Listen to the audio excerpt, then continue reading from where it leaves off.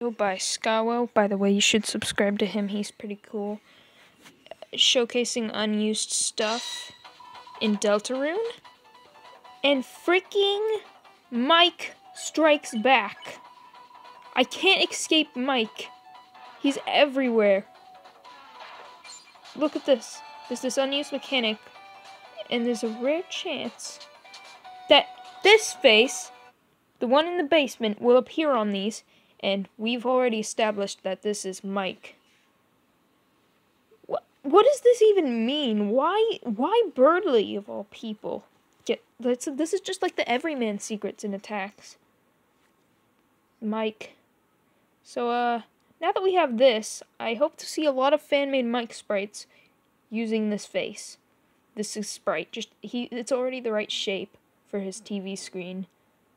So please, use this.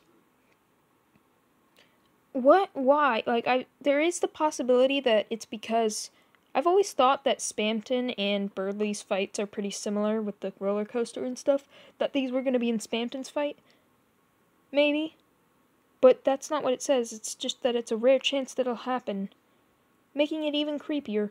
Mike is getting foreshadowed a whole lot more than Queen was, so I'm almost debating if Mike is even gonna be the Chapter 3 antagonist or something even bigger. I mean, he still probably will, but it's pretty creepy. Also, what the frick is the normal one supposed to be? Is it a spade or a Q? Like, what is that? So yeah, Mike strikes back. I can't escape Mike. I've created an entire playlist shrine for him. The Mike Hive Mind of Mike videos. And even when I'm not watching Mike videos, here he is.